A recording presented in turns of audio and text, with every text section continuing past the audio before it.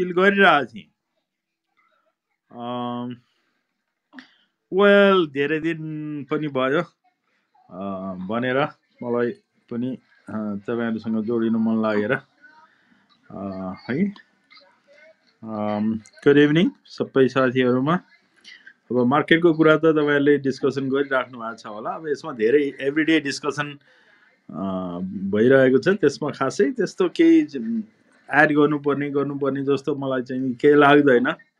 यसै ऱ्यान्डम कुराकानीहरूको लागि मात्रै चाहिँ तपाईँहरू मुकुन्दजी तपाईँहरूसँग जोडिनु मन लागेर हो। वेल यो लेटेस्ट डेभलपमेन्ट ऱ्यापिड फायर जस्तो भयो है हिजो अस्ति, सायद फ्राइडे होला होइन, फ्राइडे हो कि न फ्राइडे नै होला। रविको केस आयो होइन, फेरि अब आज रविले चाहिँ यो नागरिकता के भन्छ त्यसलाई, नवीकरण हो कि के भन्छ है, या नयाँ हो के हो, जे होस् जे हुनु गर्नुपर्ने हो सायद त्यही गरेको हुनुपर्छ। अब यो समस्या के भन्दाखेरि हेर्नुहोस्, हाम्रो देशमा हाम्रो कानुनहरू एकदमै समस्या छ क्या। समस्या चाहिँ कानुन हो हेर्नुहोस्, मेरो बुझाइ है, सबैको आफ्नो हुनसक्छ, तर मेरो बुझाइ चाहिँ कानुन एकदमै ठुलो समस्या चाहिँ कानुन छ। हाम्रो कानुनहरू छैन भन्दा छ भन्दा कामै नगर्ने छ, कि त बाजिएको छ है, कि त अपुरो छ, कि त कन्फ्युजिङ छ है। तपाईँ हामी सबै मानिसहरू हेर्नुहोस्, कहीँ न कहीँ हामीले कानुनको कारणले गर्दाखेरि हामीले कहीँ न कहीँ गलत नगर्दाखेरि पनि हामी गलत गर्ने अवस्थामा चाहिँ पुगिरहेछौँ भन्ने चाहिँ मलाई लाग्दछ। कारण किन भन्दा कानुन प्रष्ट छैन। सो त्यसैको भिक्टिम भएको भन्ने मान्छु है म चाहिँ। रवि मेरो अलिकति रवि लामिछाने, राजेन्द्र लिङदेन हरू, गगन थापा होइन, यो बालेन शाह, यिनीहरूप्रति मेरो अलि सफ्ट चाहिँ कर्नर जस्तो छ। कारण किन भन्दा यी पुराना मानिसहरूले, पोलिटिक्स गर्ने पुरानाहरूले केही पनि गरेनन्, राम्रो भन्दा राम्रोको त कुरै भएन, नराम्रो भन्दा केही गरेनन्। त्यही कारणले गर्दा यी नयाँ फेसहरू जसले चाहिँ केही गर्छु अथवा गरौँ भन्ने खालका कुराहरू गरेका छन्, गरौँ जस्तो पनि देखाएका छन्, केही सिम्टमहरू होला, विवादित पनि छन् तिनीहरू, उनीहरूको कामहरू केही गर्छन् कि भन्ने मेरो चाहिँ एक्सपेक्टेसन हो। हेर्नुहोस्, म चाहिँ गर्छु भन्नेलाई होइन, गर्न खोज्ने मान्छेहरूलाई प्रमोट गर्नुपर्छ भन्ने लाग्दछ, मलाई लाग्छ, तपाईँहरूलाई पनि त्यस्तै लाग्छ होला। म चाहिँ यो दलको दलदलमा फसेर एमाले, माओवादी, काङ्ग्रेसमा बाँधिएर यिनीहरू ठिक हो, काङ्ग्रेस मात्रै ठिक हो या एमाले ठिक हो होइन भन्ने त्यो पक्षमा चाहिँ हेर्नुहोस् छैन। म चाहिँ त्यो कुराहरू गर्दिनँ, गरेको पनि छैन, तपाईँहरूले सुन्नुभयो होला। म डेमोक्रेटिक चाहिँ आइडियोलोजी क्यारी त म गर्छु है, तर गरे पनि म कुनै दलसँग चाहिँ त्यसरी भएर काङ्ग्रेसले नै सबै होइन, त्यस्तो कुरा चाहिँ बिल्कुल हुन सक्दैन। हेर्नुहोस्, काङ्ग्रेसले काम नगरे त्यसको अपोजिसन पार्टी आउनुपर्छ, उसले काम गर्नुपर्छ कि। काङ्ग्रेस चाहिँ सत्ताबाट, सरकारबाट बाहिरिँदै गर्दा र एमाले आउँदाखेरि एमाले राम्रो काम गरेर देखाउनु पर्छ कि। अनि एमाले बाहिरिएर काङ्ग्रेस आउँदै गर्दा सुधार त्यसरी हुने हो कि, प्रोसेस त्यो हो। हेर्नुहोस्, यहाँ त कस्तो भन्दा तपाईँको काङ्ग्रेस गयो, एमाले आयो, काङ्ग्रेसले भन्दा बढी चाहिँ भ्रष्टाचार गरेको छ, अनि एमाले गयो, काङ्ग्रेस आयो, उसले भन्दा बढी भ्रष्टाचार गरेको छ, व्यतिथिहरू ल्याएको छ। गभर्मेन्टमा जाने भनेको त भ्रष्ट हुने होइन, पैसै कमाउने, बदमासी नै गर्ने, नराम्रै लुट्ने होइन, लुट्ने भन्ने त्यो खालको चाहिँ बुझाइ जस्तो चाहिँ देखियो। हेर्नुहोस्, बुझाइ र गराइ चाहिँ त्यो देखियो, जनताले पनि त्यही किसिमले चाहिँ बुझे भनेको अब यिनीहरू भ्रष्ट हुन्, बदमास हुन्, यिनीहरूले चाहिँ नराम्रो बाहेक राम्रो केही पनि गर्दैनन् भन्ने खालको चाहिँ सबैको बुझाइ रह्यो। मेरो पनि मोरलेस त्यस्तै मेरो पनि धारणा बुझाइ चाहिँ छ। हेर्नुहोस्, काङ्ग्रेसले, एमाले, माओवादीले यिनले केही गर्छन् भन्ने मलाई पनि एक थोपो रत्ती पनि मलाई विश्वास छैन। त्यही कारणले गर्दा रवि लामिछाने, बालेनहरू यिनीहरूले केही गर्छन् कि भन्ने हो।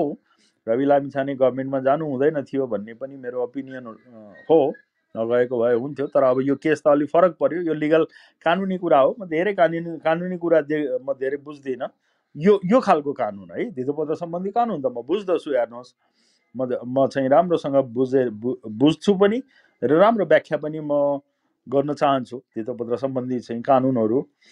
तर अब यो खालको कानुनहरू, यो खालको चाहिँ यो छिना झप्टी होइन, अब तपाईँको उहरू चाहिँ म त्यति चाहिँ बुझ्दैन। तर हुनु के पर्थ्यो भन्ने चाहिँ अलिकति विदेशमा बस्ने नेपालीहरू, उनीहरूको पनि हामीलाई चाहिँ देशलाई साथ सहयोग चाहिँ चाहिन्छ। हेर्नु, नचाहिने भए इन्डियाले एनआरएन भन्ने कन्सेप्ट ल्याउँथेन, हामीले के अरे एनआरआई भन्ने, हामीले पनि एनआरएन भन्ने कन्सेप्ट ल्याएको छौँ।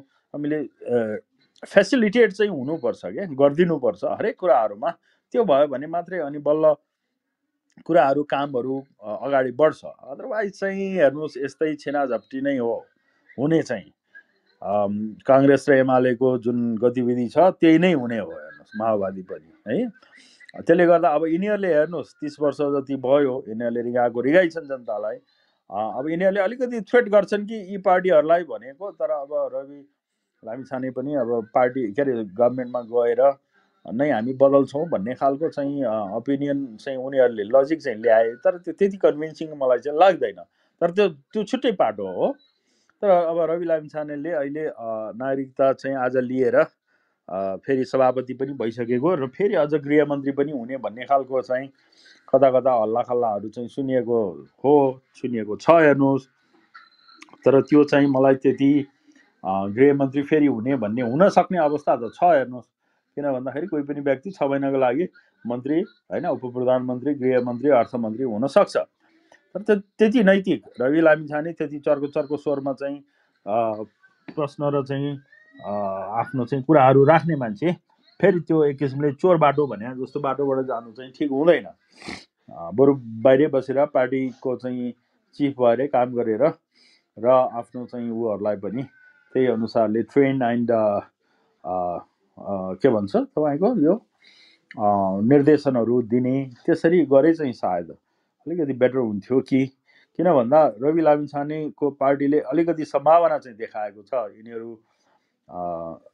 यिनीहरूलाई चाहिँ खबरदारी गर्दै यिनीहरूले केही सुधार गर्ने अथवा यिनीहरूले चाहिँ केही गर्न सक्छन् कि अथवा यी पार्टीहरूलाई थ्रेट गर्छन् कि भन्ने चाहिँ मेरो पनि आकाङ्क्षा छ, मेरो पनि एक्सपेक्टेसन चाहिँ छ। हेर्नु, त्यो कारणले गर्दाखेरि रवि लामिछानेको चाहिँ पार्टी अथवा रवि लामिछानेको पोलिटिकल डिमाइज चाहिँ नभए हुन्छ भन्ने सदाशयता चाहिँ डेफिनेटली म क्यारी गर्दछु।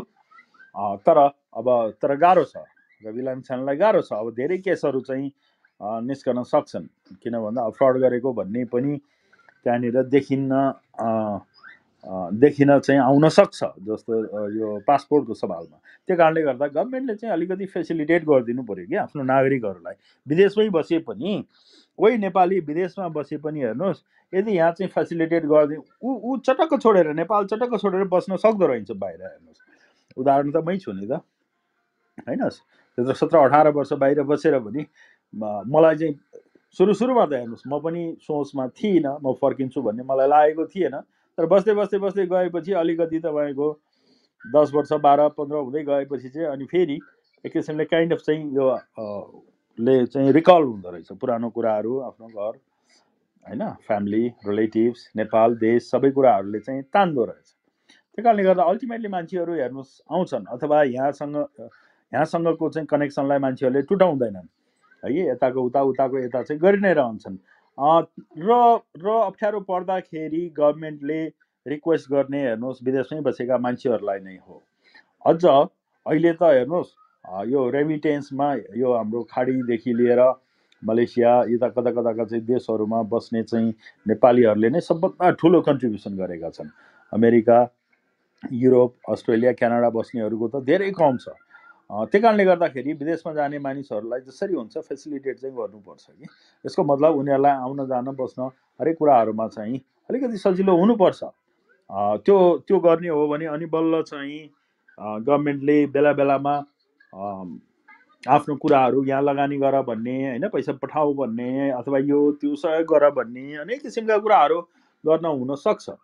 अब त्यो चाहिँ देखिँदैन है, त्यो खालको कुरा चाहिँ छ, काममा चाहिँ देखिँदैन। कुरा चाहिँ गरेको त चाहिँ सुनिन्छ, तर काम चाहिँ भइरहेको छैन। काम हुनु पर्यो, हामीले चाहिँ कामै गर्नुपर्छ के।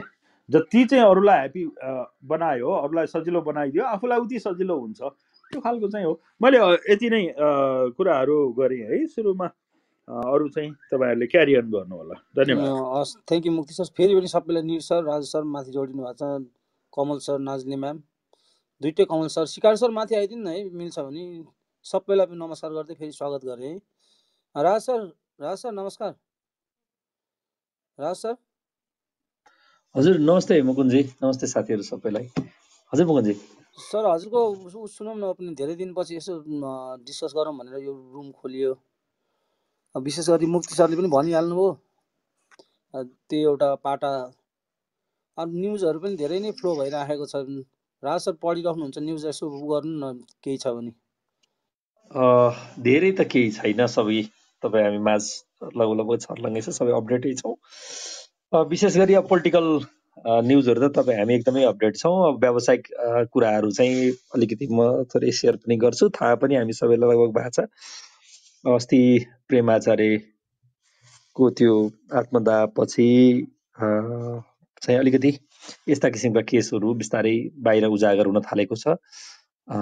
यो स्थितिले चाहिँ साँच्चीकै व्यावसायिक वर्गलाई परेको पीडा सतहमा आउँदा हिजो यिनै कुराहरू नेपालका नियामकहरूलाई भन्दाखेरि चाहिँ उहाँहरूले चाहिँ यस्तो पनि हुन्छ र भन्ने कुराहरू र उहाँहरू टेडपुछर नलगाउने स्थिति बन्दाखेरि यी घटनाहरू बाहिर सतहमा निस्केपछि नियामकहरू अलिकति झस्केको स्थिति छ भनेर हाम्रा व्यावसायिक नेताहरूले भन्नुहुन्छ। यिनै चिजहरूलाई मध्यनजर गरेर आज महासङ्घको उपाध्यक्ष दिनेश श्रेष्ठज्यूको न्युज पनि तपाईँ हामी सबैले पढ्यौँ होला।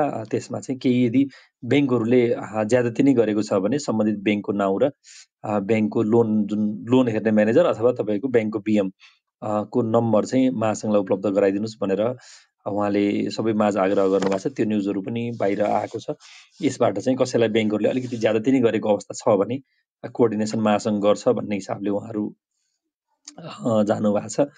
एउटा कुरा यो थप सेयर गरेँ। अब ब्याङ्कले चाहिँ पछिल्लो पटक पौष मसान्त लगभग मङ्सिरपछि पौष लागेपछि जति पनि नवीकरणीय कर्जा छन् त्यो कर्जाको जुन प्रिमियम चाहिँ साबिक जतिमा नवीकरण गरेको त्यतिमा नवीकरण नगरेको अवस्था एकदमै छ र त्यो अवस्थाले चाहिँ व्यावसायिक लोन चाहिँ लगभग बेस रेटमा 4 देखि 6% सम्म प्रिमियम जोडेर लिइरहेको अवस्था छ, जसले गर्दा अघिल्लो पटक बेस रेटमा 1 देखि 1.5-2% भन्दा माथि नरहेको कर्जाको चाहिँ आफैमा बेस रेट माथि हुँदा अनि त्यसपछि प्रिमियम पनि पहिलाको तुलनामा डबल भन्दा माथि जाँदाखेरि चाहिँ एकदमै गाह्रो भएको अवस्था छ। यसले चाहिँ उत्पादन, औद्योगिकरण र व्यावसायिकरण यी सबै चिजहरू खलबलिएको अवस्था छ। सबै साथीहरू आत्तिनु भएको अवस्था छ, किनभने वार्षिक मुनाफा जति सरकारले तोकेर 15% 20% भनेर तोके, अप्पर सिलिङ तोके भने आखिर हामीले एक्चुअल हिसाब निकाल्दाखेरि आउने ग्रस प्रफिट भनेको 4 देखि 6 देखि 8% सम्म, 4 देखि 8% को बीचमा रहने ग्रस प्रफिट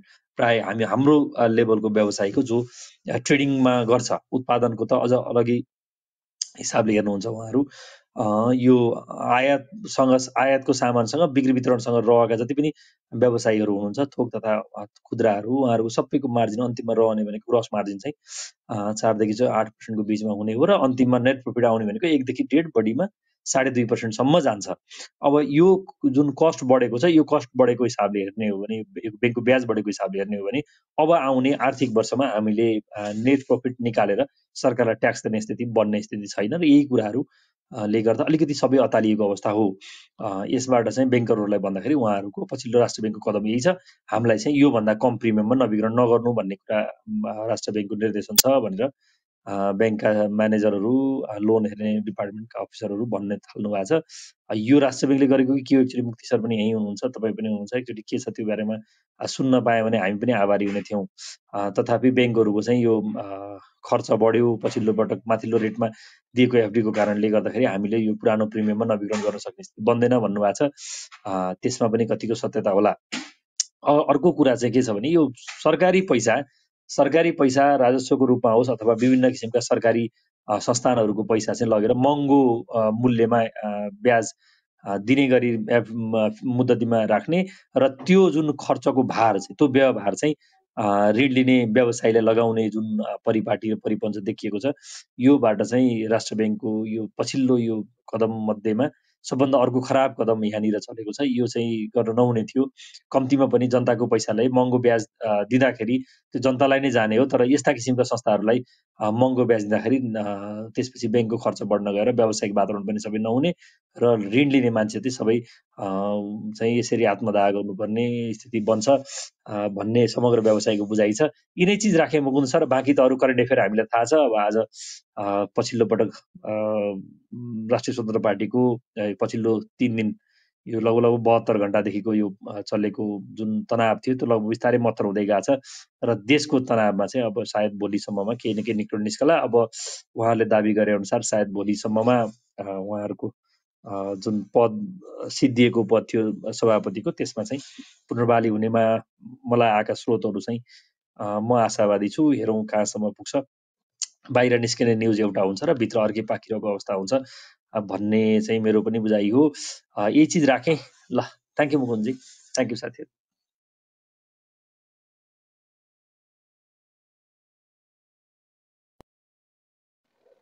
तल सिकारु sir, Durga ma'am, Dinesh sir नमस्कार। माथि आउन मिल्छ भने माथि आइदिनु है। सिकारु sir, Dinesh sir, Durga ma'am सबैजना माथि आइदिनु है, बोल्न मिल्छ भने।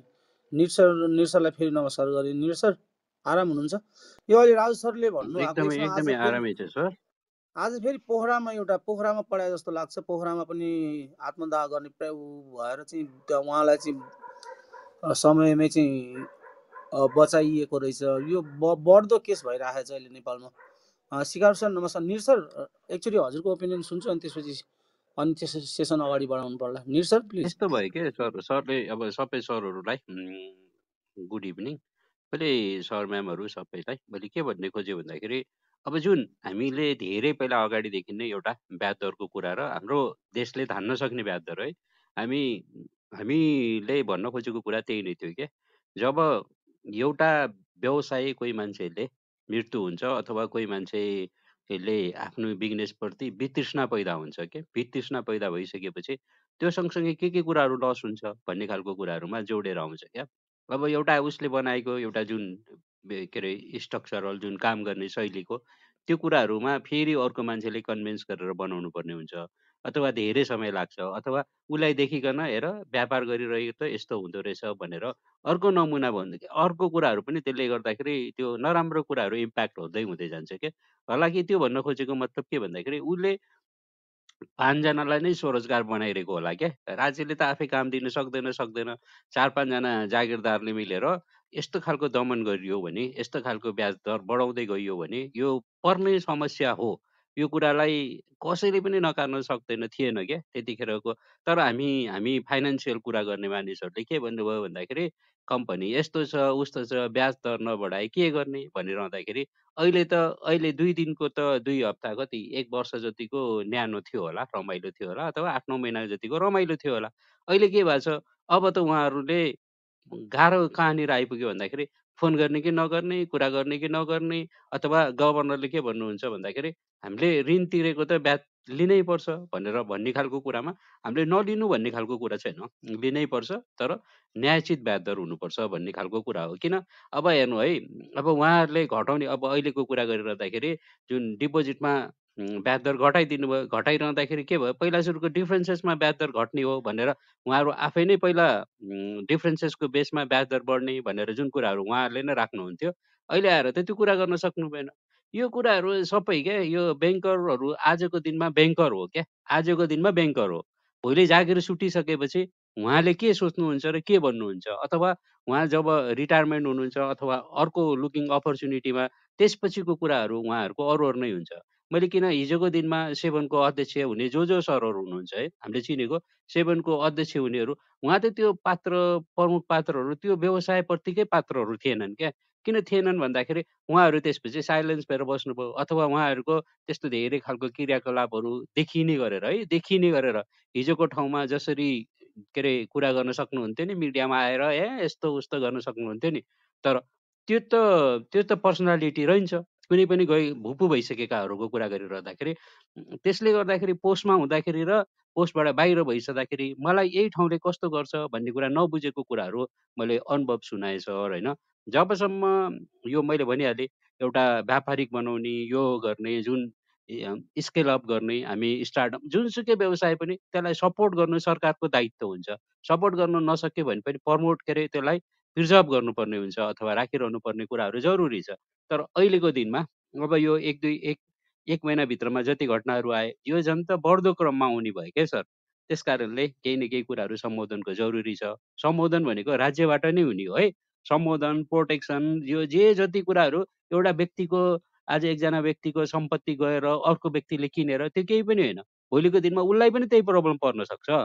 त्यो कुरा हो। त्यसले गर्दाखेरि संरक्षण चाहिँ नि राज्यको हो र राज्य छ भन्ने जस्तो लाग्छ भने राज्यले यो एकदमै धेरै ब्याज दर के यो मैले भनिसकेँ कि पहिला नै हामी 12, 13, 14, 15% ब्याज हुँदाखेरि होइन सिङ्गल डिजिटमा ल्याउने भनिँदाखेरि अहिले आएर पनि किन त्यो डबल डिजिटमा गयो? यो कुरा त कज हुनु पर्यो नि। कज त हुनु पर्यो एकदमै डिफाइनली नोमिनल बढ्दै बढ्दै जानु पर्ने। यहाँ त के भन्छ के भन्छ बाबु ल आज 1 गुणा भोलि 2 गुणा पर्सि 3 गुणा गरेर बढाइयो क्या। सबभन्दा दुःखको कुरा चाहिँ नि यो हो। मुकुन्द सर मैले अहिले यति नै भने है सर। हस् थ्याङ्क यू निर सर। सिकार सर नमस्कार। सिकार सर नमस्कार है सर। नमस्कार सर आराम सबैलाई। मेरो हुनुहुन्छ? सुनेको छ मेरो अलि प्रब्लम सुनेको देखाइरहेको छ सर। छ। आज क्लब हाउसमा अलिकति ग्लिच आज मेरो चाहिँ सुनेको छ कि छैन? मेरोमा प्रब्लम हो कि क्लब हाउसमा?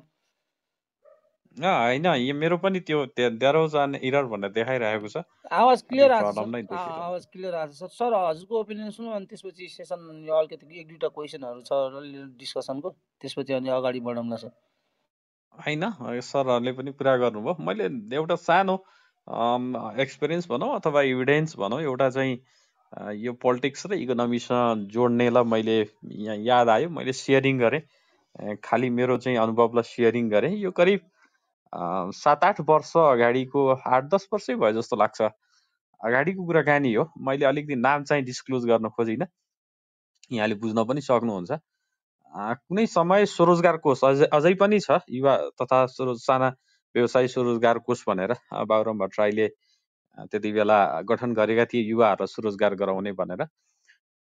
त्यो स्वरोजगार कोषले चाहिँ विभिन्न इभिडेन्समा विभिन्न चाहिँ एन्टरप्रेनरहरूलाई लोन दिन्थ्यो। अहिलेको बागमती प्रदेशको चिफ मिनिस्टर पनि त्यो स्वरोजगार कोषबाट लोन लिएको एकजना क्यान्डिडेट हो। उहाँ पनि त्यति बेला भनेको धेरैलाई सहकारी मार्फत अथवा ब्याङ्क तथा वित्तीय संस्था मार्फत चाहिँ स्वरोजगार कोषले चाहिँ लोन लेन्डिङ गर्थ्यो उद्यमीहरू बनाउने, युवा उद्यमीहरू बनाउने भनेर। अनि मैले एउटा रेपुटेड ब्याङ्क जुन चाहिँ स्वरोजगार कोषमा बोर्ड अफ डाइरेक्टर्सको रूपमा चाहिँ रिप्रेजेन्ट गर्ने, अब त्यहाँ एउटा बोर्ड अफ डाइरेक्टरको चाहिँ बनाएको छ एउटा त्यो ब्याङ्कबाट, नेपाल ब्याङ्कर एसोसिएसन थ्रुबाट अथवा चाहिँ अर्थ मन्त्रालय, राष्ट्र ब्याङ्क यसरी बनाएको छ, तपाईँहरूले हेर्न सक्नुहुन्छ। उहाँले रिप्रेजेन्ट गर्नुहुन्थ्यो। अनि मैले उहाँलाई सोधेँ एउटा क्वेसन्स, तपाईँ चाहिँ ब्याङ्कर्स एसोसिएसन तर्फबाट अथवा ब्याङ्कबाट तपाईँले चाहिँ रिप्रेजेन्ट गर्नुभएको छ, तर तपाईँको ब्याङ्कले चाहिँ स्वरोजगार कोषमा चाहिँ लगानी गरेको छैन, किन चाहिँ स्वरोजगार कोषमा लगानी नगरेको त तपाईँहरूले?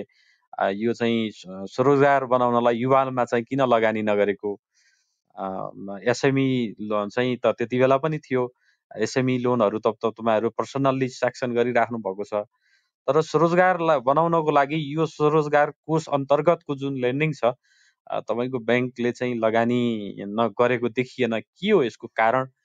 बिहाइन्ड द रिजन कारण के हो भनेर मैले सोद्धाखेरि उहाँले के भन्नुभयो भने, हेर्नुहोस् म त्यो बोर्ड मिटिङमा जान्छु, बोर्ड मिटिङमा गइसकेपछि के छ भने त्यहाँ कसरी युथलाई चाहिँ इम्प्लोइमेन्ट गराउने, कसरी लोन सेक्सन गराउने भन्ने कुराकानीहरू चाहिँ हुँदैनन्। त्यहाँ के हुन्छन् भने त्यहाँ स्वरोजगार कोषका एउटा स्वयंसेवक भनेर तोकिएका हुन्छन्, विभिन्न जिल्लामा तोकिएका हुन्छन्।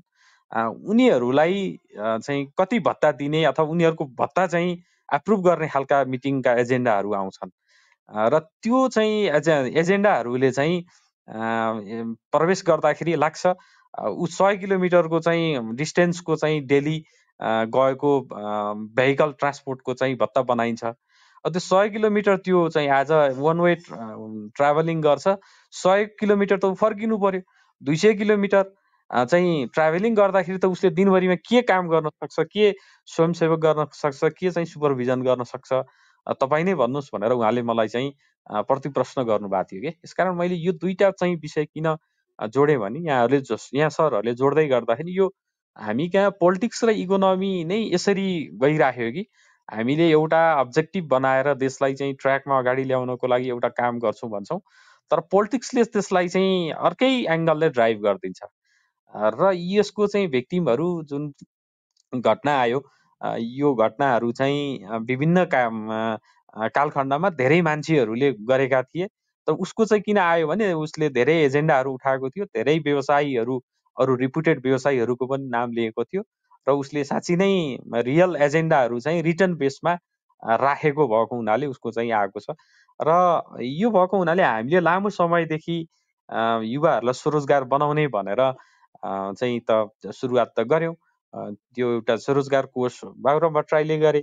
त्यस पछाडि होइन यो चाहिँ स्वरोजगार कोषबाट चाहिँ बाबुराम भट्टराईले गरे भनेर अब एमालेको सरकार आउँदाखेरि युवा यहाँ चाहिँ अर्को युथ काउन्सिल भनेर एमाले चाहिँ अर्को संस्था चाहिँ खडा गरेर अर्को संस्थाबाट गर्ने भनेर गरेको छ। भनेको चाहिँ एउटै युथलाई चाहिँ एन्टरप्रेनर गराउने भन्ने पनि कसले गर्ने, कसले गरेको चाहिँ त्यसको क्रेडिट लिने, नाम मात्रै क्रेडिट लिने भन्ने किसिमको दुईटा किसिमको भनौँ न एउटै काम गर्नको लागि सरकारको अङ्गमा पनि त्यसैलाई इफेक्टिभ नबनाइकन दुईटा एङ्गल बनाइएको छ अवस्था। तर त्यसको कस्ट बेनिफिट एनालिसिस गर्दाखेरि यहाँ चाहिँ त कुनै त्यस्तो आउटपुट देखिएको त छैन। युवाहरू विदेश जानु परिराखेको छ। यहाँहरूले भने जस्तो अघि भने जस्तो चाहिँ ब्रेन ड्रेन भइराखेको छ। ब्रेन ड्रेनलाई रोक्ने पनि मेकानिजम छैन। मेरो ओपिनियनमा त चाहिँ के छ त भने ब्रेन ड्रेन बनाउनको लागि, रोक्नको लागि केही न केही चाहिँ यहाँ फेसिलिटेट त गभर्मेन्टले गर्नुपर्छ। त्यो ब्रेन ड्रेन चाहिँ यदि स्टप गर्ने हो भने उनीहरूलाई घर फिर्ती गराउने भने दुईटै चिज आउँछ, टेक्नोलोजी पनि आउँछ, क्यापिटल पनि आउँछ होइन, त्यसपछि ब्रेन पनि आउँछ।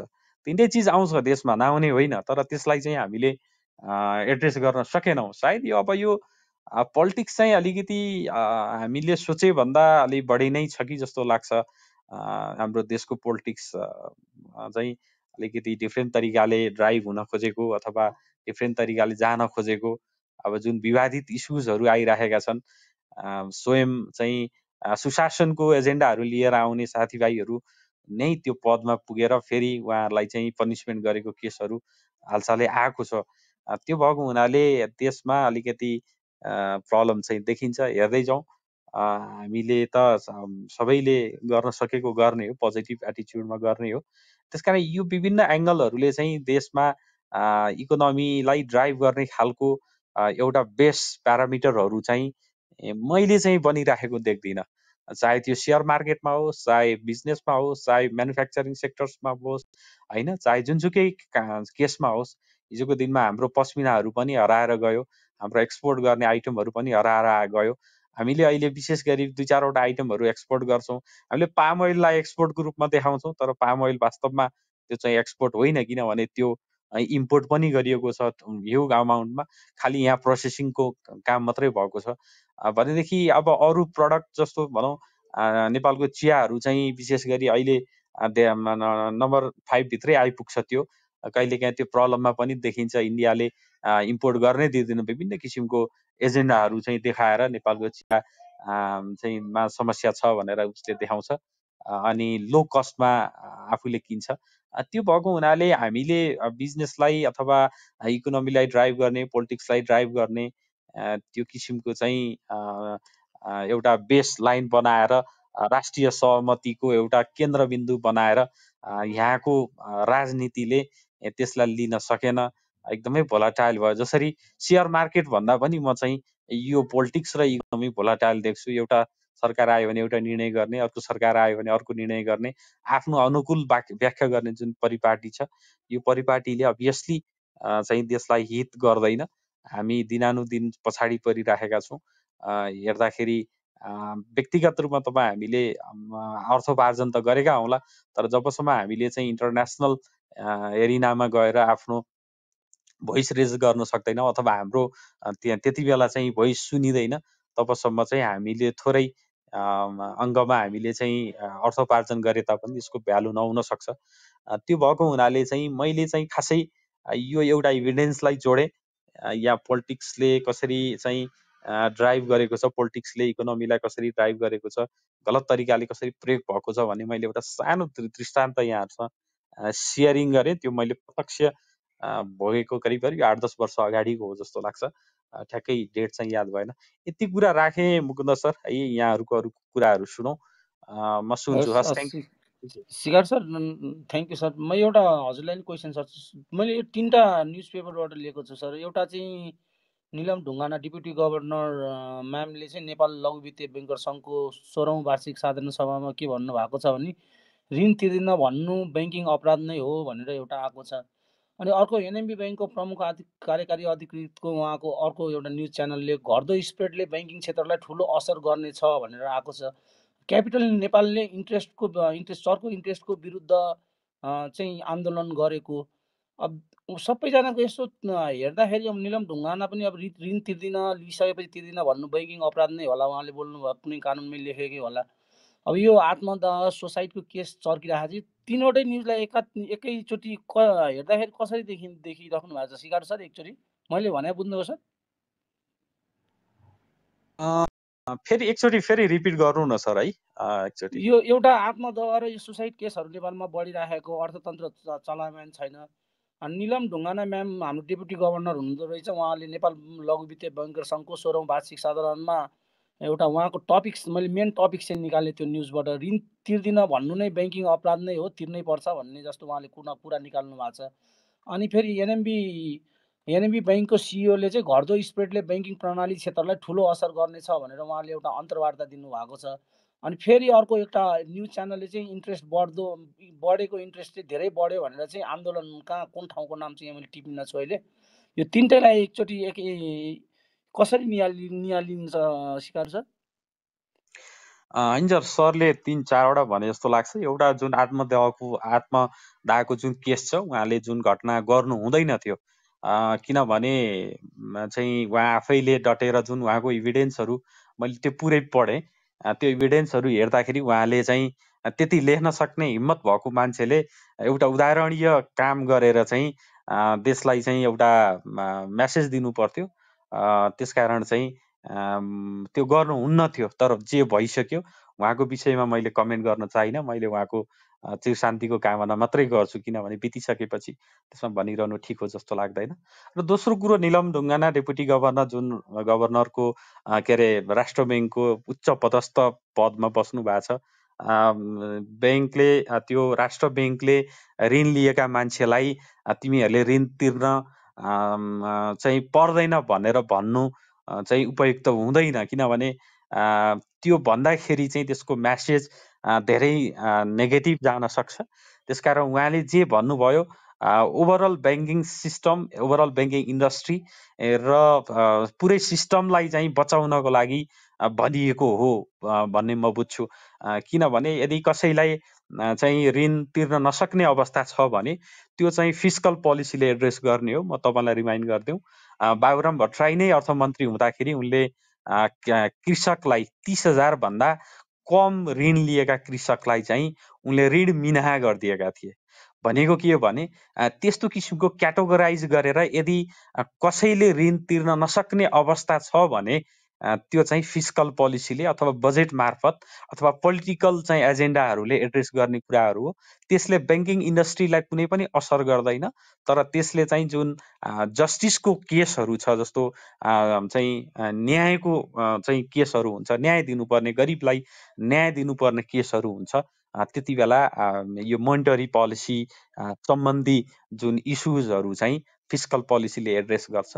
र कोही माइक्रो फाइनेन्सका हुन सक्छन् अथवा कुनै डेभलपमेन्ट ब्याङ्कै हुन सक्छन्, कोही कमर्सियल ब्याङ्कै हुन सक्छन्, होइन। कमर्सियल ब्याङ्कै पनि डिप्राइभ सेक्टरमा लेन्डिङ गरेको जुन लोनहरू छ, कसैले तिर्न नसक्ने अवस्था, होइन, तिर्न नसक्ने अवस्था चाहिँ तपाईँलाई चाहिँ छ भने उसले चाहिँ अर्थ मन्त्रालय मार्फत अथवा कुनै कार्यक्रम मार्फत चाहिँ उसले एड्रेस गर्न सक्छ, अथवा राष्ट्र ब्याङ्कले नै एड्रेस गर्नुपर्ने भएदेखि उसले छुट्टै एउटा केसहरू बनाएर उसले त्यस्तोलाई चाहिँ रिमुभ गर्न सक्छ। ओभरअल ब्याङ्किङ सिस्टममा चाहिँ तिनीहरूले लोन नतिर भनेर भन्न पनि मिल्दैन, त्यो चाहिँ फेरि ब्याङ्किङ सिस्टम नै कोल्याप्स हुन्छ। त्यसकारण उहाँले त्यो नभन्नु भएको हुनसक्छ। र जुन यो ब्याङ्किङ इन्डस्ट्रीको जुन कुरा गर्नुभयो, एबिसी ब्याङ्कको सिओको नाम लिनुभयो यहाँले, हामी कहाँ रिसर्च चाहिँ एकदमै कम छ सर। यो अब ब्याङ्किङ इन्डस्ट्रीमा रिसर्च नै छैन भन्दा पनि हुन्छ। म तपाईँलाई पुरानो कुरा फेरि मैले रिपिट गर्न खोजेँ। धेरै अगाडि मैले लोन मिसम्याचको कुराहरू चाहिँ उठाएको थिएँ, धेरै अगाडि असार साउनतिर तपाईँहरूसँग सुरुमा बोल्दाखेरि हो जस्तो लाग्छ। र त्यो लोन मिसम्याचको कुराहरू चाहिँ चालु पुँजी कर्जामा केही हदसम्म त्यो कुराहरू चाहिँ तपाईँले चालु पुँजी कर्जा बिस्तारै त्यसरी नै आयो मिसम्याचलाई चाहिँ मिनिमाइज गर्नको लागि भनेर। र ब्याङ्करहरू चाहिँ हामी कहाँ अब हुन त इन्डस्ट्री पनि सानै छ, धेरै समय पनि भएको छैन। एक त इन्डस्ट्री सानो छ, दोस्रो म्याच्योर पनि भएको छैन, किनभने लगभग नबिलाएको 41 सालमा हो। हामीले इन्टरनेसनल्ली हेर्दाखेरि एउटा बन्ड, ट्रेजरी बन्डहरू अथवा लङ टर्म बन्डहरू 30 इयर्ससम्मको भनेर हामी हेर्छौँ। भनेदेखि 30-40 वर्षमा इन्डस्ट्री आएकै, प्राइभेट ब्याङ्किङ इन्डस्ट्री आएकै 30-40 वर्ष, करिब 40 वर्षको हाराहारी भएको छ।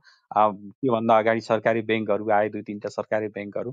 त्यो भएको हुनाले चाहिँ हामीले चाहिँ के छ भने यसमा रिसर्च नभएको र हामी कहाँ प्रजातन्त्रपछि जुन किसिमको चाहिँ बिजनेस आयो त्यो चाहिँ इम्पोर्ट बेस्ड बिजनेस आयो। र इम्पोर्ट बेस्ड बिजनेसलाई चाहिँ कसले मलजल गरिदियो भने रेमिटेन्सले मलजल गरिदियो। त्यो भएको हुनाले चाहिँ हामी कहाँ कसरी लोनलाई चाहिँ एकदम इन्जोएबल बनाउने, जस्तो ब्याङ्किङकै कुरा गरौँ, कुनै पनि ब्याङ्कले ब्याङ्किङ कन्सल्टेन्सी गर्दैन, कुनै पनि ब्याङ्कले बिजनेस कन्सल्टेन्सी गर्दैन टिल डेट है। त्यो किन त्यस्तो हुन्छ भनेदेखि त्यो तपाईँले अघि आत्मतहको कुराको मान्छेको कुरा गर्नुभयो, त्यो एउटा बिजनेस म्यानेजरले के अरे ब्याङ्किङ म्यानेजरले त्यसलाई एनालिसिस गरेर चाहिँ हेर्ने परिपाटी हुँदैन। जस्तो भनौँ तपाईँले एउटा गाई पालन गर्नुभएको छ, काठमाडौँमा गाई पालन गर्नुभएको छ, तराईमा गाई पालन गर्नुभएको छ, अथवा कुनै अर्को पकेट एरिया, जस्तो गाईको अर्को चाहिँ पकेट एरिया इलाम छ, इलाममा त्यहाँको चाहिँ डेरी प्रोडक्सन हुन्छ। तर इलाममा बेच्ने दुधको मूल्य र काठमाडौँमा बेच्ने दुधको मूल्य त फरक छ नि सर।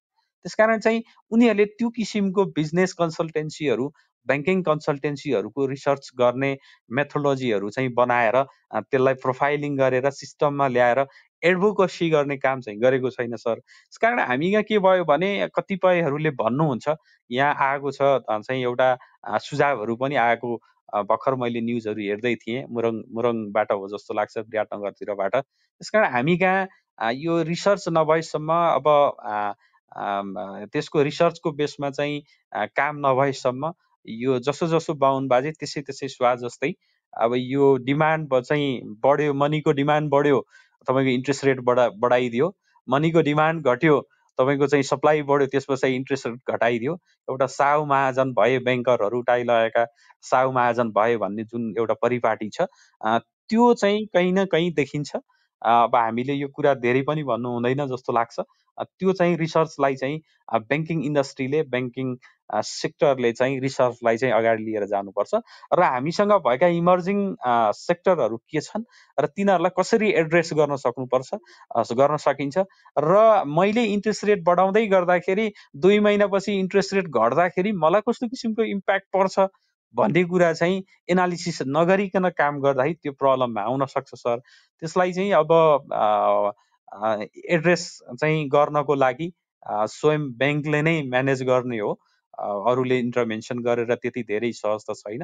तर ओभरअल इन्डस्ट्री नै त्यसरी गएको हुनाले चाहिँ सबैको इन्ट्रेस्ट रेट बढ्ने, सबैको इन्ट्रेस्ट रेट घट्ने भएको हुनाले कसैलाई अलिकति टाइट होला, कसैलाई चाहिँ स्प्रेड रेटमा अलिकति टाइट होला, कसैले अलिकति इन्जोय फिल गरेको हुनसक्छ। तर त्यति धेरै एउटालाई धेरै प्रफिट हुने र अर्कोलाई चाहिँ स्प्रेड रेटमा चाहिँ म्यानेज गर्ने भन्ने जस्तो लाग्दैन। तर धेरै चाहिँ ग्यापमा इन्ट्रेस्ट रेट राख्दाखेरि फेरि म्यानुफ्याक्चरिङ सेक्टरमा अथवा लेन्डिङ सेक्टरमा लेन्डिङ रेटमा चाहिँ प्रेसर पर्ने भएको हुनाले स्प्रेड रेट चाहिँ ग्याप ठुलो हुनुपर्छ भन्ने चाहिँ म पनि छैन। तर उनीहरूले भोल्युम बढाउनु पर्छ, बिजनेसको भोल्युम बढाउने हो। जस्तो हामी कहाँ हेरौँ न, ब्याङ्किङ सेक्टरमा 2-4वटा अब तपाईँले नाम लिनुभयो, उहाँले त आइएफसीको पनि बाहिरबाट ल्याएर पनि एग्रिकल्चर सेक्टरमा लेन्डिङ गरिराखेको ब्याङ्क हो त्यो एनएमबी भनेको। त्यसकारण त्यो एङ्गलबाट चाहिँ हेर्दाखेरि बिजनेस, हामी कहाँ बिजनेस स्टिल एकदम भर्जिन स्टेजमा हो, बिजनेसको चान्सेसहरू छ। नेपालमा हामीले डेभलप गर्नुपर्ने धेरै सेक्टरहरू डेभलप भएको छैन, कार्य चाहिँ क्षेत्रहरू धेरै ठुलो छ, खालि हामीले त्यसलाई चाहिँ आइडेन्टिफाई गरेर गर्न नसकेको अवस्था मात्रै हो सर।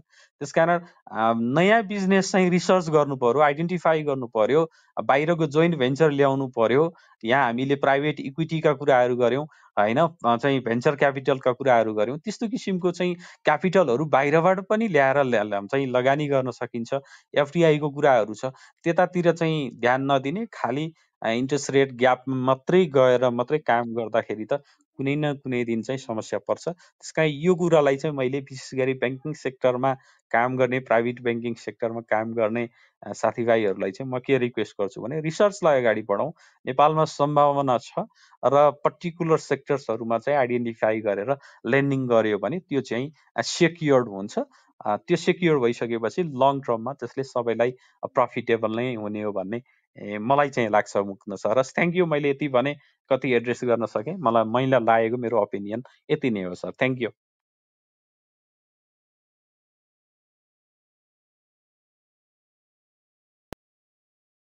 अस्वीकार सर, थ्याङ्क यू।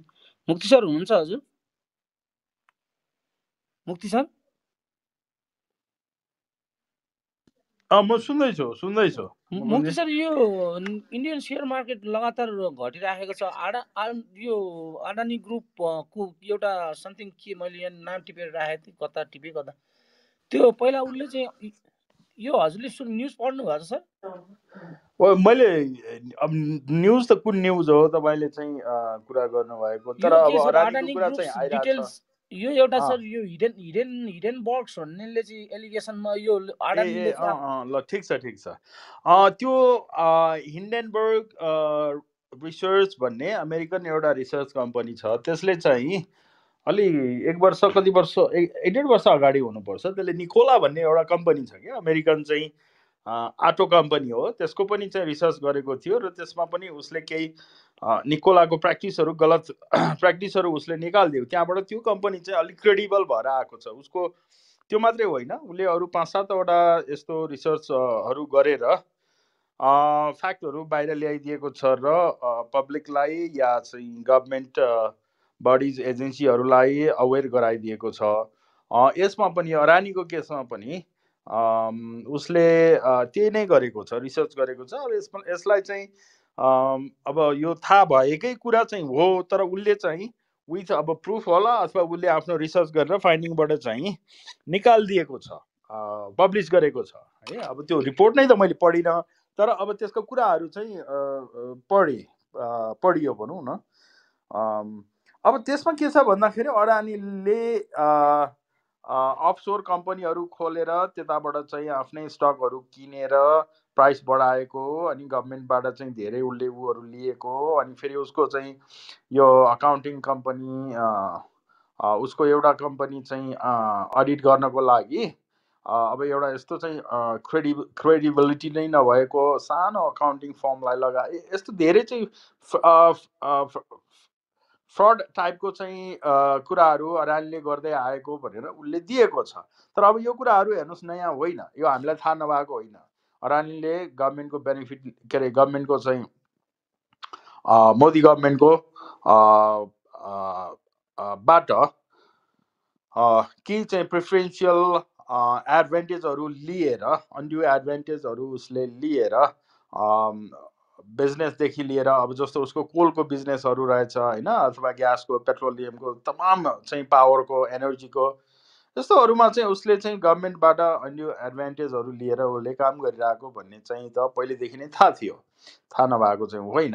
अब यो अहिले अफसोर कम्पनीहरू चाहिँ खोलेर त्यताबाट आफ्नो सेयर आफैले किनेर माथि पुर्याएर यता मार्केट भ्यालु चाहिँ बढाएको र अस्ति चाहिँ सर्ट सेल, अब त्यो रिपोर्ट आउने बित्तिकै सर्ट सेल भयो। सर्ट सेल हुँदा उसको 40 बिलियन चाहिँ वाइप आउट भयो। हेर्नुहोस् अस्ति फ्राइडे नै हुनुपर्छ, फ्राइडे कि वेडनेसडे हो, के अरे थर्सडे हो कि फ्राइडे हो, केही दिनदेखि नै अब त्यो त वाइप आउट हुँदै आएको छ। मार्केट चाहिँ उसको स्टकहरू घट्दै गएको छ र उसको स्टक ओन गर्ने कम्पनी जस्तो एलआइसी होला या चाहिँ अरू को छ तिनीहरूको पनि चाहिँ प्राइसहरू र उसको राइभलहरूको पनि जस्तो अम्बुजा सिमेन्टको पनि त्यसरी नै 20%, 30%, 20%, 25% स्टक प्राइस चाहिँ प्लन्ज भएको छ। अब यो के चाहिँ हेर्नुहोस् घोटाला हो है, यसलाई चाहिँ स्क्याम नै, घोटाला भन्ने बित्तिकै स्क्याम हुन्छ, स्क्याम चाहिँ स्क्याम हो। तर अब यसलाई कसरी ह्यान्डल गर्छ मोदी गभर्मेन्टले पक्कै यसलाई प्रोटेक्ट गर्छ। तर हिन्दुजा होइन,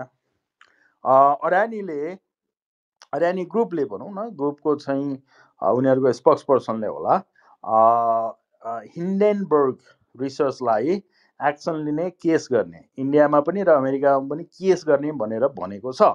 तर त्यो गर्दैन मलाई जहाँसम्म लाग्छ। कारण के भन्दा केस गर्दाखेरि उसले आफ्नो डकुमेन्टहरू पब्लिक गर्नुपर्छ। उसको डकुमेन्ट पब्लिक भयो भने अरू चाहिँ तपाईँको ऊ हुन्छ, अरू चाहिँ फ्याक्टहरू बाहिर आउँछ। अरू फ्याक्ट्सहरू बाहिर आउँदाखेरि अडानीलाई नै ब्याकफायर हुन्छ। त्यसले गर्दाखेरि यिनीहरूले केस गर्छ भन्ने त मलाई पनि लाग्दैन। त्यो कुरो मलाई नि थाहा भएको कुरा हो। किन भन्दा जो चाहिँ ट्रान्सपरेन्ट छैन उसले केस गर्न चाहिँ उसलाई गाह्रो हुन्छ। अब मैले त्यसलाई हेरेर हामी कहाँ पनि यस्तो खालको इन्भेस्टिगेसन गर्ने हो भने 2-4वटा हाम्रा पनि त्यस्ता ग्रुपहरू छन्। हेर्नुहोस् यहाँ नभएको होइन, तिनीहरूको पनि पर्दाफास हुनै थियो। तर अब हामी कहाँ त्यो स्केलको रिसर्च, त्यो स्केलको इन्भेस्टमेन्ट होइन, म्यान पावर, रिसोर्सेस, अब त्यो कुराहरू अनेक लिमिटेसन त्यो किसिमको इन्टेग्रिटी हुनु पर्यो। हिन्डेनबर्ग रिसर्च कम्पनीको जस्तै त्यो कुराहरू नभएको हुँदा यो हुन्छ भन्ने चाहिँ मलाई हामी कहाँ हुन्छ भन्ने चाहिँ लाग्दैन। तर जस्तो अहिले उकेरा भन्ने कि के भन्ने एउटाले गरिआएको छ नि त, उसले अलि इन्भेस्टिगेटिभ टाइपको गरेको छ, हुनसक्छ गर्न सक्छन्। अब हुँदैन भनेर त उ नगरौँ, तर हुनसक्छ। उकेरा भन्नेले जस्तो अस्ति बाँसबारीको केस ल्यायो, अस्ति यो बाल मन्दिरको केस ल्याएको छ, त्यस्तै अरू के उसले ल्याइरहेको छ, विच इज गुड है। राम्रो कुरालाई एप्रिसिएट हामीले गर्नै पर्छ, त्यो चाहिँ ठिक हो। अर्को चाहिँ यो अडानीको भयो, अडानी अरू प्लन्स गर्छ र अडानी हुनसक्छ। नो वन्डर तपाईँहरूले मेरो हुन त अब तपाईँहरूले चाहिँ ट्विटहरू यसो हेर्नुहोस्, हिन्डेनबर्ग रिसर्चलाई नै फलो गरेर हेर्नुहोस्। उसले आफ्नो त्यहाँ रिपोर्टहरू राखिदिएको छ। डिफ्रेन्ट प्यारामिटरमा उसको अडानीको स्टकको प्राइस कति प्लन्ज हुनुपर्छ अथवा ड्रडाउन कति हुनुपर्छ भन्ने कुरा पनि उसले चाहिँ राखिदिएको छ। जस्तो पिई, इबिडा होइन, एन्टरप्राइज भ्यालु, यस्तो कन्सेप्टहरूको बेसिसमा जुन मैले कहिलेकाहीँ कुरा गरिरहेको हुन्छु नि तपाईँहरूसँग, यदि तपाईँहरूलाई याद छ भने त्यो बेसिसमा कति प्लन्ज हुनुपर्छ भन्ने कुरा पनि उसले लेखिदिएको छ, त्यो हेर्नु होला। र अनि एउटा भिडियो आएको छ है, ग्राफिकल भिडियो अडानीकै बारेमा, अडानीको नेटवर्थ अथवा अडानीको चाहिँ वेल्थको बारेमा। त्यो कस्तो आएको छ भन्दा सुरुमा चाहिँ सो थियो भनेको, त्यस्तो घट्ने बढ्ने केही थिएन, अनि एकचोटि सार्पली बढ्यो अनि सार्पली फल भयो, त्यहाँबाट फेरि चाहिँ राइज गरेर गयो। राइज गरेर जाँदाखेरि चाहिँ अनि त्यो अगाडि चाहिँ यस्तो सार्प चाहिँ अप गएर सार्प फल भएको चाहिँ कस्तो भन्दा क्लिफ जस्तो देखिएको, पछि लङ टर्ममा गएर त्यो के हुन गयो त भन्दा त्यो टाइनी डिक्लाइन जस्तो मात्रै हुन गयो कि। मैले यसमा चाहिँ एउटा के चाहिँ म्यासेज दिन खोजेको भन्दा हेर्नु, सर्ट टर्ममा तपाईँको प्राइस घटबड हुने कुराहरू लङ टर्ममा गएर त्यो एकदम मिनी के भन्छ टाइनी, एकदमै चाहिँ त्यो नेग्लिजिबल हुन जान्छ। त्यस्तै भएको चाहिँ ग्राफ बनेको चाहिँ हेर्नु होला, इन्ट्रेस्टिङ ग्राफ छ। तपाईँहरूलाई त्यो ग्राफ एभाइलेबल छैन भने तपाईँहरूले मेरो ट्विटरमा गएर हेर्नुहोस्, खोज्नुहोस्, त्यहाँ मैले राखिदिएको छु ग्राफ, अनि त्यो टेबलहरू पनि मैले राखिदिएको छु, त्यसको रिपोर्ट पनि छ। यदि तपाईँहरू इन्ट्रेस्टेड कोही भएदेखि त्यहाँ हेर्नु होला। अर्को चाहिँ यो उसको कुरा, बेलायतको ऋषि सनकले आफ्नो पार्टी चिफलाई नै चाहिँ स्याक गरेका छन्। ऊ चाहिँ ट्याक्स इस्युमा इन्भल्भ भएको भन्ने न्युज आएको कारणले उनले चाहिँ त्यसरी हटाएका छन्। अर्को चाहिँ अब यो हाम्रो ब्याङ्किङको कुरा है, अलिकति म ब्याङ्किङको कुरामा पनि जान चाहन्छु। हाम्रो ब्याङ्किङ चाहिँ अब उयो अघि कसले भन्नुभयो, शेखारुजीले भन्नुभयो कि कसले भन्नुभयो, टाई लगाएका भन्ने कुरा चाहिँ त्यस्तै देखिन्छ नि। चाहिँ हाम्रो यहाँका ब्याङ्किङ इम्प्लोइहरू चाहिँ यिनीहरूको प्रुडेन्ट ब्याङ्किङ पनि छैन होइन। एउटा तपाईँको चाहिँ अब तपाईँहरूले कति नोट गर्नु भएन, यिनीहरूले बोलेको कुराहरू म चाहिँ अलि चाहिँ क्रुसियल इस्युहरूमा चाहिँ म अलिकति त्यसलाई नोट गर्छु। नोट गर्दाखेरि यो फिक्स्ड इन्ट्रेस्ट रेटको कुरा आउँदाखेरि यी सबै नेपालका सबै ब्याङ्कर सोकल्ड यिनीहरूको अन्डरस्ट्यान्डिङ अलमोस्ट जिरो रहेछ फिक्स्ड इन्ट्रेस्ट रेटमा, जिरो। यिनीहरूको कुराहरू यति चाहिँ नमिल्ने चाहिँ खालको कुराहरू यिनीहरूले गर्थ्यो कि यिनीहरू छेउरा टुप्पाको कुराहरू लाइक चाइल्ड जस्तो कुराहरू यिनीहरूको सुनिन्थ्यो। त्यही कारणले गर्दाखेरि हाम्रो यहाँका चाहिँ अब ब्याङ्कले पैसा कमाएको होला। पैसा त चाहिँ तपाईँको यार हर कोहीले कमाउँछ कि, त्यो त एउटा अर्गनाइजेसन हो, केही न केही त्यहाँनिर बिजनेस गर्ने तरिकाहरू छ, यो छ त्यो छ, त्यसमा कमाउने गर्ने भन्ने कुरा हेर्नुहोस्। ब्याङ्कले कमाएको छ, तपाईँको चौधरी ग्रुपले कमाएको छ, पञ्चकन्याले कमाएको छ, अर्कोले कमाएको छ, जग्गा बिजनेस गर्नेले पनि त केही नपढेको मान्छेले नि कमाएको छ नि त होइन, नबुझेकै मान्छेले पनि। तर ब्याङ्किङको मान्छेहरू भनेपछि बोल्दाखेरि अलिक विचार गरेर बोल्नुपर्छ क्या। बोल्नु अगाडि अलिक प्रिपेयर गरेर, थाहा छैन भने बरु मलाई थाहा छैन भन्ने या नबोल्ने, थाहा छैन भन्न त गाह्रो हुन्छ, बरु नबोल्ने होइन भने बोलेको कुरा चाहिँ करेक्ट बोल्नु पर्यो। फिक्स इन्ट्रेस्ट रेटको केसमा यिनीहरू चाहिँ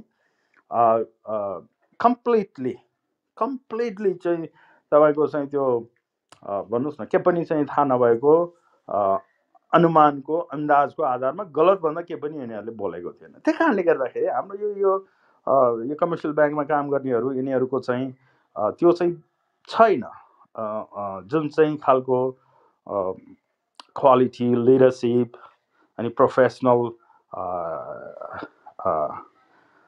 रिक्वायरमेन्टहरू होइन, त्यो कुराहरू चाहिँ देखिँदैन। हेर्नुहोस् उनीहरूमा हुनुपर्छ, हामीमा नहुनु ठुलो कुरो भएन, हामीसँग छैन, हामी त लेम्यान मान्छे। हेर्नुहोस् हामीसँग नहुनु नो वन्डर, नथिङ रङ, तर उनीहरूमा हुनुपर्छ। तर उनीहरूमा पनि छैन, हामी नभएको मान्छेले पनि उनीहरूमा छैन भन्ने कुरा चाहिँ प्रष्ट देख्छौँ कि देखिन्छ। कस्तो भन्दाखेरि त्यो के भन्ने अब त्यसलाई चाहिँ त्यो लगाउँदाखेरि कपडाहरू मिलेन भने कस्तो हुन्छ भन्नुहोस् न, त्यस्तै जस्तो कि त्यस्तो चाहिँ देखिन्छ, यिनीहरूको फ्रिक्वेन्टली देखिन्छ। त्यो अर्को चाहिँ यो लोन लिएपछि तिर्नुपर्छ भन्ने कुरा गभर्नरले, डेपुटी गभर्नरले बोल्ने भन्ने कुरा त्यो चाहिँ आवश्यक कुरा नै हो, उनीहरूले ठिक बोलेको हो। लोन लिएपछि तिर्नु पर्दैन भनेर राष्ट्र ब्याङ्कको चाहिँ गभर्नर, डेपुटी गभर्नरले बोल्नु मिल्दैन, त्यो कहीँ कतै पनि मिल्दैन। अब यो कमर्सियल ब्याङ्कवालाहरूले उनीहरूले बोल्न सकेन, नसकेपछि उनीहरूले राष्ट्र ब्याङ्कलाई देखाइदिएर उनीहरूले बोलेको हो। हेर्नुहोस् त्यसको चाहिँ त्यस्तो हो। तर उनीहरूले बोलेको उनीहरूले बोल्ने त्यही नै हो होइन। तपाईँ हामीले हो अलि क्रिटिकल्ली बोल्ने, हामीले पनि के चाहिँ भन्नु मिल्दैन भन्दा लोन लिएर तिर्नु पर्दैन भन्नु चाहिँ मिल्दैन, हामीले पनि सक्दैनौँ त्यो कुरो। तर के चाहिँ भन्न सकिन्छ भन्दाखेरि यिनीहरूको गलत प्र्याक्टिस, यिनीहरूको चाहिँ कोअर्सन छ है, यिनीहरूको चाहिँ कतिपय केसमा यिनीहरूले ठगी पनि गरेका छन्, कति चिट गरेका छन्। यी कुराहरूमा हामीले मजासँग बोल्नु मिल्छ। र इन्ट्रेस्ट रेटदेखि लिएर यिनीहरूको चाहिँ थुप्रो चाहिँ यो चिटिङहरूको बारेमा अलिकति अर्गनाइज रूपमा ब्याङ्कको कस्टमरहरू होला अथवा चाहिँ को हो होइन, एक्टिभिस्टहरू होला को होला, उनीहरूले अलिकति अर्गनाइज रूपमा चाहिँ काम गर्ने हो भने ब्याङ्कको गलत कुराहरू चाहिँ लाई रोक्न वा स्टप गर्न सकिन्थ्यो होला।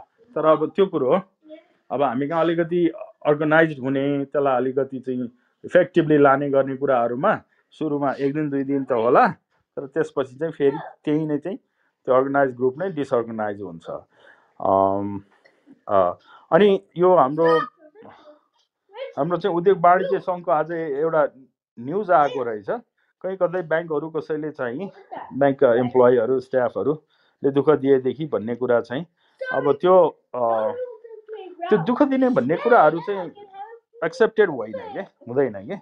र एउटा कुरा इन्ट्रेस्ट रेटमा चाहिँ जुन खालको जुन यिनीहरूले चार्ज गर्छन् यो ब्याङ्कहरूले, त्यसमा चाहिँ मैले सुने उसको यो एनबिएको चाहिँ के छ चेयरम्यान सुनिल केसीको, उसले भने के भन्दा सुनेको थिएँ भन्दा यो ब्याज दर चाहिँ कहिले फागुन चैत कहिलेबाट चाहिँ एडजस्ट गर्ने, अहिले नगर्ने, यतातिर डिपोजिटमा चाहिँ गर्ने, लोनमा चाहिँ नगर्ने भन्ने कुरा, ती कुराहरू यी कुराहरू यही हो कि चिटिङ खालको कुराहरू।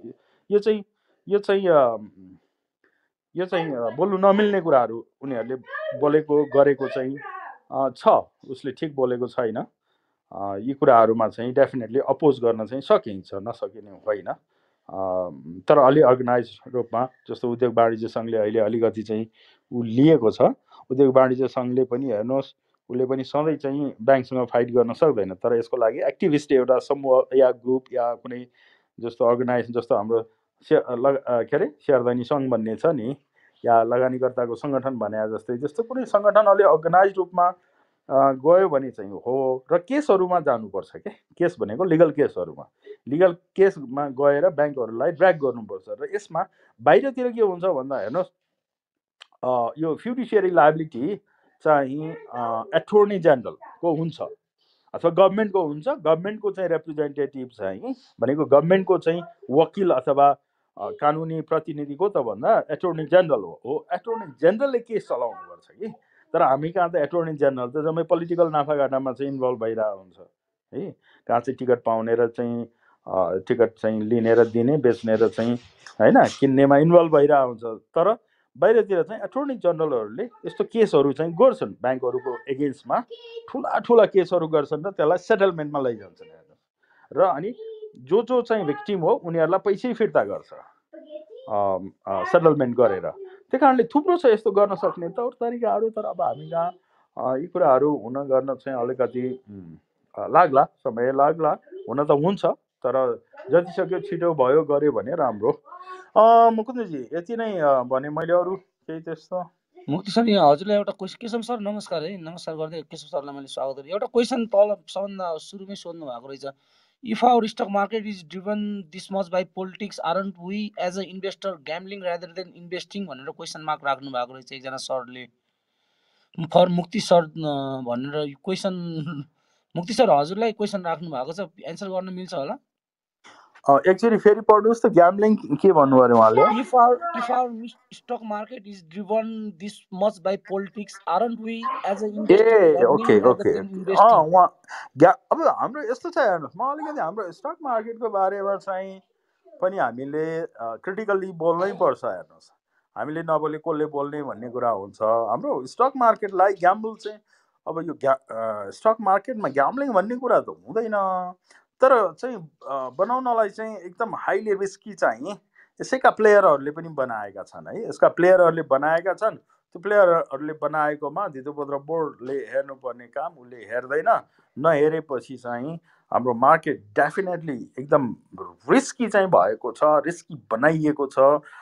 तपाईँको स्टक 2 दिन 3 दिन चाहिँ तपाईँको 10%ले माथि जान्छ, त्यस पछाडि चाहिँ फेरि चाहिँ तल खस्छ विदाउट एनी रिजन चाहिँ है। त्यो जाने रिजन के, किन्न त पाइन्छ, लान त पाइयो, तर रिजन के त होइन। रिजन के भन्दाखेरि अब त्यो चाहिँ प्र्याक्टिस चाहिँ ठिक छैन। हेर्नुहोस्, अब यो कुरा मैले त बारम्बार उठाइआएको छु। म त हेर्नुहोस् मार्केट एकदम चाहिँ मच्योर्ड हुनुपर्छ, रिजनेबल हुनुपर्छ, ऱ्यासनल हुनुपर्छ भन्दै आएको छु। त्यो कारणले गर्दाखेरि यहाँ हामी कहाँ त्यस्ता खालका प्र्याक्टिसहरू तिनले पनि बनाएका छन् र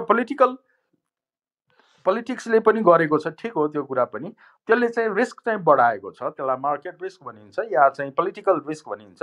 पोलिटिकल रिस्क या लिगल रिस्क या सिस्टम रिस्क, यी कुराहरू फेरि चाहिँ तपाईँको पोलिसी रिस्क, यिनीहरू सबै मार्केट रिस्कमा आउँछन् र अल्टिमेटली त्यसले गएर ओभरअल मार्केटलाई नै तपाईँको माथि लाने वा तल लाने गरिदिन्छ। त्यो अवस्थामा धेरै मानिसहरूले अथवा साना लगानीकर्ताहरूले चाहिँ गुमाउँछन् र कतिपय केसमा हुनसक्छ अब ग्याम्बलिङै भन्न चाहिँ हेर्नुहोस् मिल्दैन, त्यही वर्ड युज गर्न चाहिँ मिल्दैन, तर हेभी लस हुने पोसिबिलिटी चाहिँ छ र कहिलेकाहीँ तपाईँ त्यस्तो बेलामा तपाईँले मार्जिनमा ट्रेड गरिराख्नु भएको छ भने हुनसक्छ तपाईँको पुरै इक्विटी नै जान सक्ने अवस्था पनि छ। त्यो खालको चाहिँ रिस्क छ। त्यो कारणले म बेला बेलामा भन्छु कि मानिसहरू नचाहिँदो कमेन्ट गर्छन् र सुन्नुपर्ने कुराहरू चाहिँ मानिसहरू सुन्दैनन् कि।